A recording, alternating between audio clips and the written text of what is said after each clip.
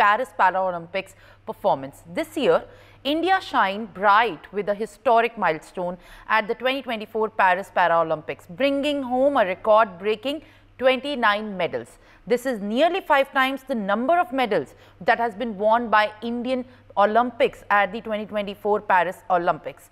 One among the shining stars of this achievement is Pranav Soorma, who secured a silver medal in the men's club throw F51 event.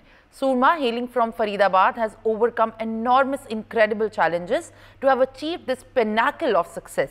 At the age of just 16, a devastating accident involving a cement shed left him with severe spinal cord injuries, impacting his functional movement. Yet, his determination and resilience have propelled him to garner global recognition. Before this Paralympic success, Soorma also clinched a gold medal at the 2022 Asian Para Games, showcasing his exceptional talent and perseverance. We are thrilled to welcome Pranav on our show. Pranav, welcome to us and very congratulations on your latest achievement. And as the country is very proud to have seen you performing so nicely, and in fact many congratulatory messages have been pouring in for you all across your social media as well, we have been seeing, and I really congratulate you on your feat. Thank you so much. I remember, Pranav, that you know, last time we met at 2022, I remember how excited you were at that point of time, and now that you have bagged another medal for the country in this Paris Parade Olympics, how does it feel right now? It feels amazing because, as you said, this last year I won the Asian Para Games gold medal, and it was my debut in the Asian Games. And this time too, it was my debut in the Paralympics. And I believe the first time is a very special for anyone. So winning the medal for the country in the very first Paralympics that I participated in is a very special moment for me. And I'm really happy and glad that I could dedicate this medal to my country, India. And the athletes have shown an exceptional performance in the 2024 Paris Paralympics. And in the coming time, you will be seeing some great talents coming here at the highest stage. So the journey from 2022 to 2024 and right now the preparation that you have done by your grit and determination, how has that been? The main focus was always on the right technique, right exercises, right nutrition, and most importantly, the right recovery and rest. So as an athlete, we all make mistakes in competition, and the best way to improve on our performance is to learn from those mistakes. So that is what we have done. There were a few competitions that where we didn't perform that well, or there was some technical glitches. So we kept that in mind. We worked on that, and we tried that when I participate in the Paralympics, we don't make the same mistakes, and we are able to perform at the highest performance peak that we have been working on. Certainly. And you have achieved this glory in your debut games with a throw of 34.59 meters in the F1 category. If we talk about the Asian Para Games and the Paris Olympics, and how differently do you think you had to prepare? Was this any different from the time, and was there also a difference in the mindset? Because you have also grown as an Olympic, as an Olympian, and you have also understood your own techniques as well. Do you feel there was a difference in the terms of technique and mindset this time? Yes, definitely there's a huge difference because the Olympics or the Paralympics are a bigger stage than the Asian Games and the Asian Para Games. So when you compete at the Paralympics at a global level, you have more competitors. In the Asian Games, there are Asian level countries, and in the Paralympics, there's the whole world. So the competition level is something else here. It's like you have to compete against the best in the world, and if you don't stand out, then there's no chance you can win here. So there's a lot of preparation and changes that we have been making in our training. We have been working more on the gym sessions and different exercises and different working on different throw techniques and adapting to different changes in the climatic conditions. We went for international training and adapted ourselves when the climate changes. So we have been working on a lot of things for the past 8 to 10 months, and I'm really happy that things turned out well for us. Pranav, also you have actually secured gold and silver and all these shining medals at your debut, wherever the games have been talked about. Do you think there was some natural emotion of being nervous because it is debut and because it is such a huge platform? There is so much pressure already persistent. Were you nervous at that point of time? And if you were, how did you at that last moment conquer it? To be honest, yes, I was very nervous. And from what I have seen, every athlete who competes at this highest level or is like achieving great things in life, every athlete is nervous. They have anxiety and they are tensed about the competition. No matter the achievements they have made the past, but coming at this highest level of competition in the Paralympics, I think all the athletes are really nervous, and I was too. So I thought that nervousness or like anxiety that I have right now for the competition might hamper my performance, might it might bring my physical ability down. So I tried to calm my mind. I did meditation and I did some breathing techniques. And I told myself that we have worked really hard for this moment, and I need my mind and my body to be completely calm and in completely sync with each other, so that when I get the chance to make the throw, my mind and my body are completely synced so that I can make the right techniques and I can show the best level of performance that we have been working on.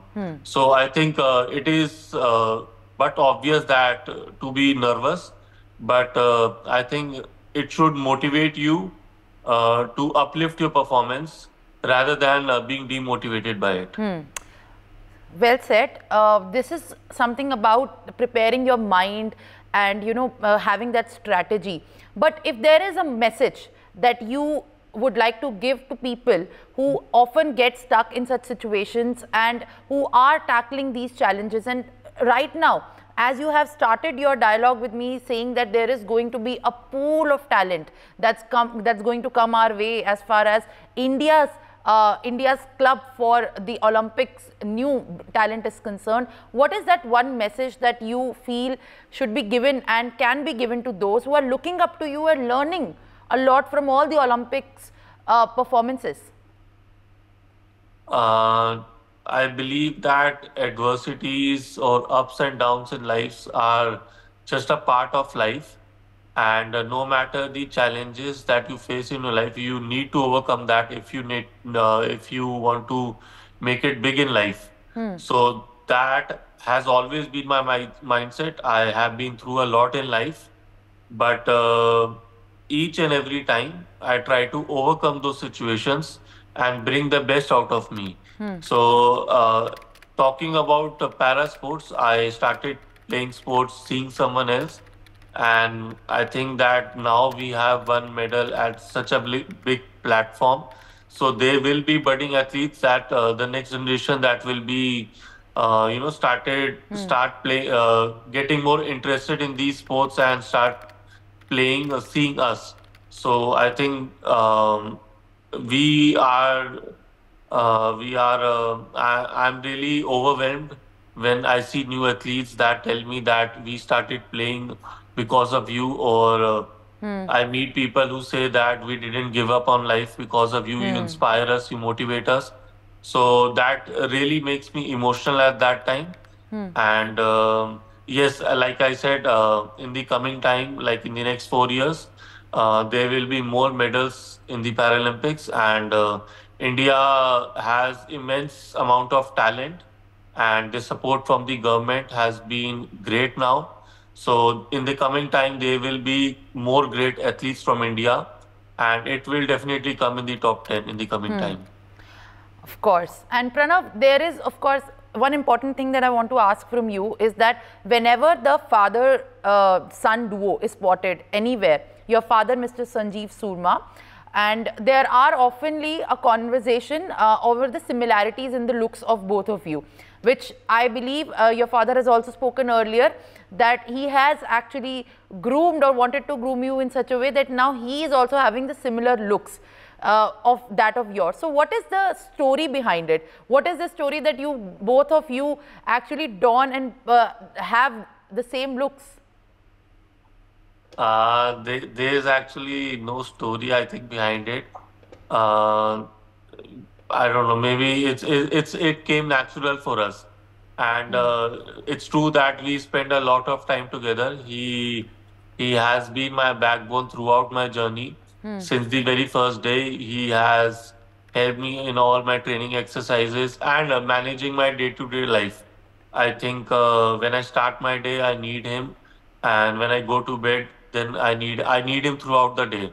So I think maybe spending so much time together has, uh, motivated both of us to look a little similar, and I think the world is liking that. Yes, of course, there is very similar contrast being seen there. All right, another important question that I have for you is that when you spoke to Prime Minister Narendra Modi and when he called to congratulate you on the day you clinched the medal, how was that conversation? Ah, every athlete, I think, look forward to this. Like when they win the Olympic or the Paralympic medal, they know that the Prime Minister will be calling them and talking to them, and it is definitely a very special moment that the Prime Minister of your country is calling you to congratulate you.